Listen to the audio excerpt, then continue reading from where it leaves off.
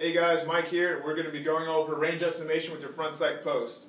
You can do this with any rifle that has a front sight post or blade, and it takes a little bit of math, but it'll give you the minute of angle width of your front sight, and you can use that for range estimation. We'll go over how. So to do it, there's a formula.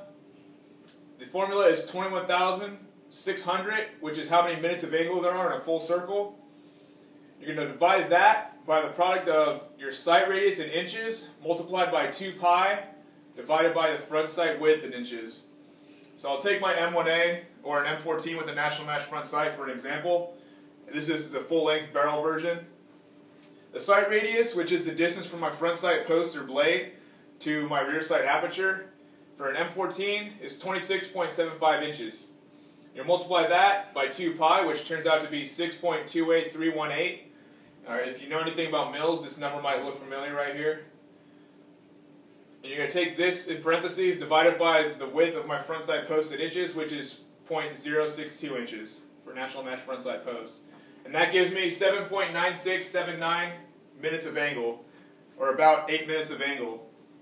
In order for this number to be exactly 8 minutes of angle, my front sight post would have to be 0.06225 inches in width, which still falls within the tolerances of the plus or minus 0.0005 inches that the National Match front sight has to be within.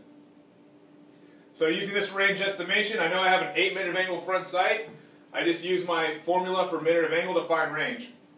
So my target, I'm going to go with a 20-inch target divided by the MOA it covers on my front sight post. So if it covers the full width of my front sight, that would be 8 minutes of angle. 20 divided by 8 is 2.5 times 100 equals 250 yards.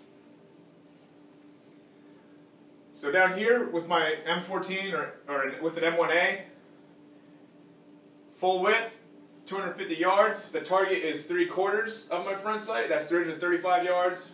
2/3 of my front sight, 375 yards.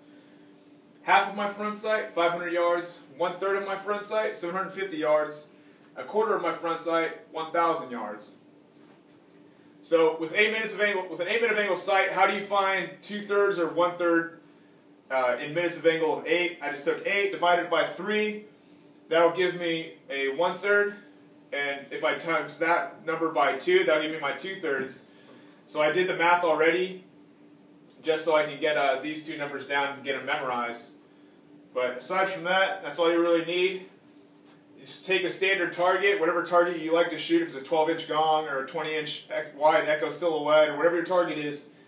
Just take that and try putting it at these different fractions here, so you can get these memorized, and you'll have a quick way to range estimation with your front sight. So that's it. Thanks for watching.